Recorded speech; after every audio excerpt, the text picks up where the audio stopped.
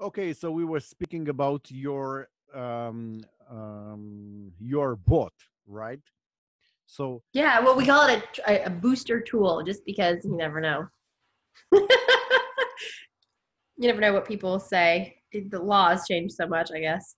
So yes, booster it's a tool. trading tool. This is this the name of the tool? Is a booster or what? Renegade booster. Okay, but what does it mean, booster? Booster for what? Boosting is The like original, so pumping the coin. the product was created by Philip, and he actually called it the crypto booster. Mhm. So a booster, it's basically just the words bots. I'm not sure about the legalities of all that these days. Like it's just you got to be safe the way you say things. You can't say I'm selling signals. You call them scripts. Yeah. It's a war of words, and also with all the communication I'm doing, and people sometimes get upset. I'm saying, okay, it's very important what kind of words are you saying, because you can think a certain, you can think about things in a certain way, but you need to be sure that your audience will receive the information in the same way you are sending it, right? Because you can say one thing and people could understand that, I don't know, you are selling a new Binance or something like that, and they will buy it. Yeah, Not your volume's out. volume. I mean, your volume is not that loud. Okay, I had the same settings as before anyway. All right. So can you hear me better? I don't know. I can hear you. It's just not as loud as you were. I didn't know if your mic was on mute. Okay, Like, let me see. No, it shows that everything is fine. all right. Well, let's just go. You could always like edit that, I guess. No, it's okay. It showed me that it's okay. Okay, so we are speaking about, you have to be very careful what words are you using when you are talking about something, and I always want to be on the safe side. And as said before, I don't want to transmit the wrong information. I try to be as It's a trading tool. okay. It's a trading tool, right? And Yes. we are saying booster, so it's like MT4, like the platform, or not? It's something additional. What was your question? So it's a trading tool. It links to a Binance account, and it Okay. helps you. Yes. Perfect. So you need to have an account with Binance, and you will link the trading tool to your Binance account, right? Yes. Perfect. Yes. And then you'll have control over all the keys and all the settings, and then it assists you and making some movements within your Binance account.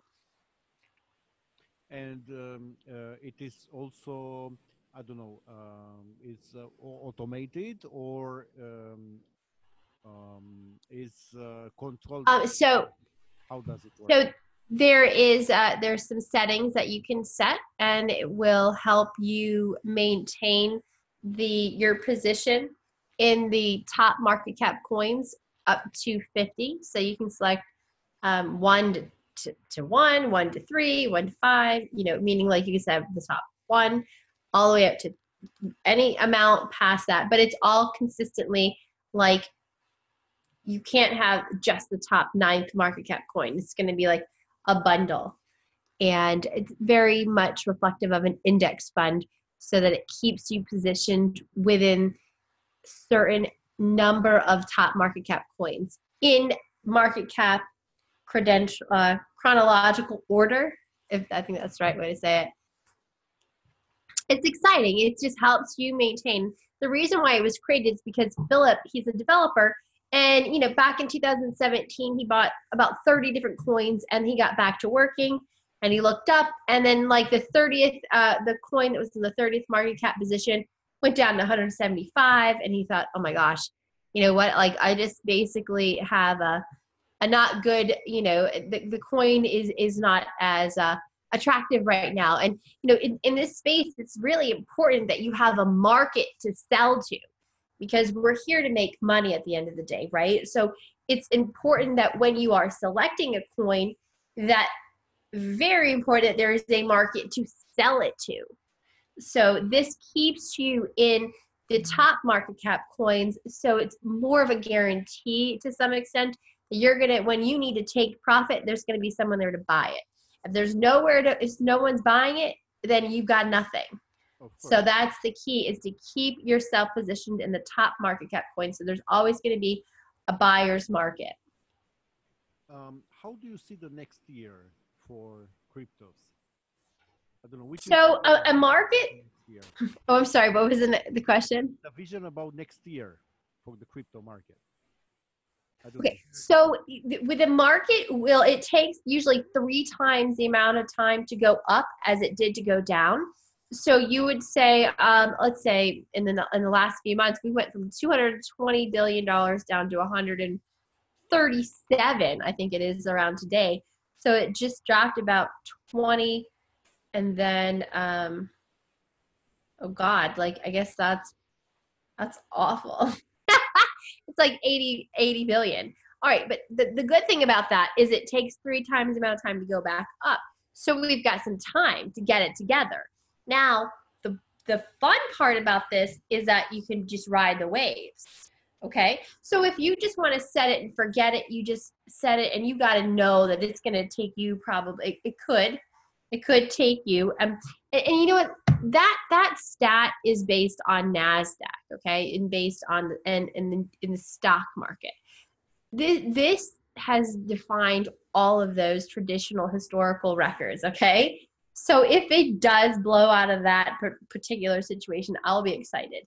But in the traditional sense, in the stock world, if cryptoland is going to mimic the stock market, that's typical stock market, traditional recapping place. So, but if it was going to be reflective of the stock market, what we have coming to us is exciting. We have a lot of upward waves, and down and up and down. So those are very fun to profit off of. So that's important. You know, people always said Bitcoin's going to have a vertical, which is straight up, which goes from, like, say, market cap of say 120 billion, goes right up to 200 billion. Okay, so that's always a potential if there's some major trigger. But at this point, I think that just to be very conservative is that, you know, you just expect to be riding little waves. And that's where technical trading skills are very advantageous. And I highly recommend have them so that you can comprehend what's going on, which goes back to the tool. There's a tether option. It's that stability option. So if you are wave riding, then you could take profit. You know, if you don't want to sit there and you don't want to watch your profits go down, you could ride those waves, the small waves, profit, hold it, and wait till it goes down. If you want to be active, or you have a choice, you could just buy your coins, hold them. And the one thing that this tool helps you is it maintains that position that your money's always allocated to those top coins. And then there's other, there's the equal ratio of how the money is delineated or distributed within your portfolio, and then there's the weighted option. So one is equaled. So if you have $1,000, it's equally dispersed numerical wise to all the coins that you've selected. If you select weighted, then your portfolio money gets dispersed due to the dominance of the market cap of that coin. So Bitcoin, if you look at the overall market cap, Bitcoin's holding 53%. So if you just select maybe the top 10 market cap coins, typically in comparison to those 10, Bitcoin is probably at 60% dominance. So in the weighted scenario, 60% of your money would go into the Bitcoin, and then it would fall, you know, numerically according to the market caps. So again, if market cap starts dropping, then you are starting to sell off and you're accumulating the ones that are going up. What I saw as a trend, of course, when you can say crashes like this happened, there were articles about mining farms shutting down, things like that.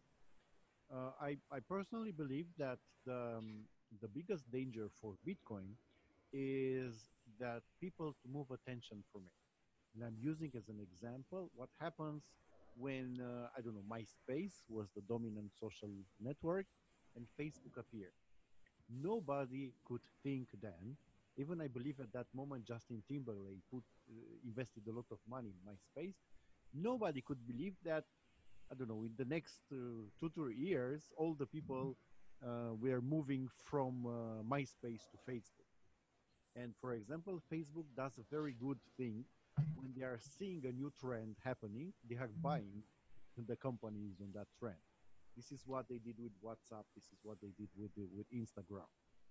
And so basically, they are safe. Even if people will move from Facebook to somebody else, to something else, that something else will be owned by the Facebook group one way or the other. So I believe if people will move attention from Bitcoin to something else, then this could be because the attention of the people, once they are moving, they are moving. I don't know. Yeah, I mean, I think that there's like, okay, the new YouTube is called BitTube. The new browser is Brave browser, where you earn crypto coins using Brave browser. The new search engine is not Google, it's called Presearch. And those are little what they are is in the members area under tutorials.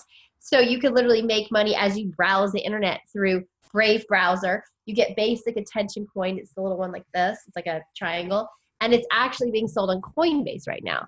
And then so it's almost like I see the transition of the money disbursement is between you and I and the people. It's really a beautiful thing where we're getting paid for our data, for our usage. So you've got BitTube is replacing YouTube in the crypto land. You've got Presearch replacing Google. You've got Brave that that I guess it's like a in comparison to Google or Safari or Firefox. The new one is Brave. So you have these. You have UTrust is taking the place of PayPal on the blockchain. Car Vehicle is going to take the place of what do we have here? Carfax.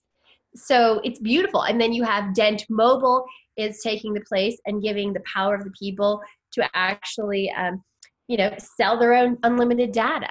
And then you have, and these are just coins within Cryptoland that I've invested in, and I'm excited to have a little bit of the piece of this pie.